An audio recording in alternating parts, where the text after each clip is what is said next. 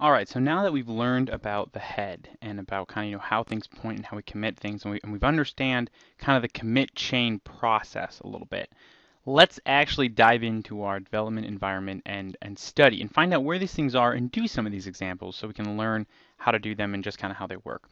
So first, real quick, I want to show you how we can find out where our head points to. And before we even do that, a quick thing that we can do is called Git Log. Now, Git Log is going to show us all the commits that we've made so far. So, as you can see, this commit F735 blah, blah, blah, blah, blah, that was our initial commit. So it shows the commit Shockey, the author. Now remember, this is what we listed in our Git config. So this is my name, JC Kelly, and my email there, the date that it was committed at, and the message. And then we just typed in initial commit. So this is going to show us all of the commits so far. We've only made one, so it's just going to show us this one. I want to go back and we're going to, kind of twerk with the details of Git Log once we have a few more commits under our belt. But for now, just know Git Log is going to show you kind of all the commits you've made. Now, if we go into cat refs /head /master, that's going to show us the head of what our current head is at. Now, you notice the head here is the exact same as this commit. That's because currently our head points to this commit. This is our most recent commit that we've made, and this is to where our head points to. So when we commit something, it's going to be on top of this. It's going to be stacked or listed, connected with this commit. And I'll just show you a little more detail of kind of where that is. Remember, in our files here, we have the .git folder. I'm inside of the .git folder right now. Just to kind of show you that I'm inside of .git. I probably should have mentioned that when I was did that. Apologies. But anyway, and just I'll just go out here real quick. That's in our book directory. You can do cd.git, and then you can do the cat ref /head /master. That's going to show you that. But anyway, going back up to here, we see all these different folders inside of this refs folder. So let's just go cd refs. We see the heads and the tags. Don't worry about the tags for now. Our heads, go into the heads, and now we can see, our master. Where does our master head point to? Because that's kind of what what repository we're in right now. We're in the master repository, and we're on our master branch. So, this is where it's our master. It's our default kind of. And so, we look into that, and boom, there's our current head file. So that's just in case, you wanted to know about that. I'm going to try to get out of here. There we go. Okay, so now, which is clear, I'm in my book directory. Now what I want to do is let's add some files here. Let's kind of, mess around with this. Now you'll see I actually added I added three new files, book 1, book 2, and book 3. What I actually did is I copied and pasted just book 1 and book 2 and book 3 of the Odyssey by Homer. I'm kind of a sucker for old Greek writings. So I just copied and pasted each one of those books into a text file, and they're just sitting in this directory now. Now, what we can do is something called Git Status. Now, Git Status is going to show us the status of our current repository. So it says we're on branch master, our default kind of branch, and our untracked files. So it's saying book 1, book 2, and book 3. It's saying I'm not sure. We have never seen these before. Those are kind of strange.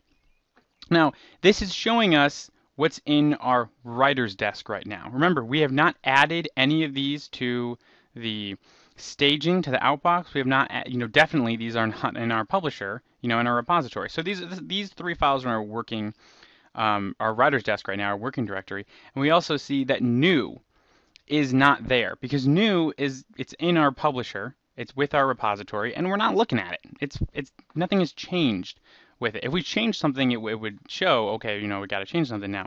But for right now, that's not true. So let's say I want to add book 1. I would do git add book 1. Now if I do git status, okay, here we go. So we're on branch master again. Changes to be committed. New file, book 1. So this is our outbox. So what Git is telling you is, hey, we've got one file in our mailbox ready to go off to the publisher. And we've got 2 more files, and they're untracked because we've never seen them before. So I don't know if you want me to keep track of them or if you don't. They're kind of brand new. So these brand new files are here, and they're shown on our writer's desk. They're not going to be committed. So right now, I want to commit. So I'm going to say git commit -m, and I'm going to say added book 1. Now when I click this, remember, only what is in our staging index, only what's in the mailbox is going to be committed. These two files will not be committed. So like I said, one file changed, 63 insertions, because there were 63 lines of this book 1, created book 1. So now if I do git status, it's just going to show book 2 and book 3. Our mailbox was empty when we committed it. We sent off that package of information, and we don't have that anymore. So now we just have book 2 and book 3. Let's take a quick step out and kind of visually understand what we just did. Okay, so now let's talk about what did we just do? Visually, what did we just do? And I'm going to do this for the next couple of commits that we make. It might be annoying, I'm not going to do it for long, but I just want you guys to understand really, really visually understand what Git is doing. So we know we have the publisher, the outbox, and the writer's desk. And we're learning that a git add is going to take things from the writer's desk to the outbox. And a git commit takes our outbox to the publisher.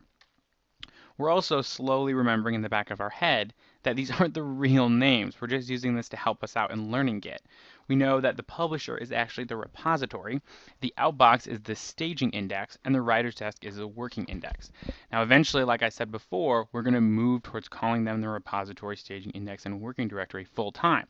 But if from the beginning, we'll keep referring to them as the publisher, outbox, and writer's desk. Anyway, we had one new file called book 1. Really, we had 3, but we're just focusing on book 1 for now. So we added book 1 by doing git add book 1. Now that moved it from the writer's desk to the mailbox. We added it to our mailbox. Now our mailbox sees these individual files, but when we say git commit, we're committing our entire outbox. Whatever is in our outbox gets packaged up and sent to the publisher. So when we did git commit, it packaged up that file and sent it to the publisher.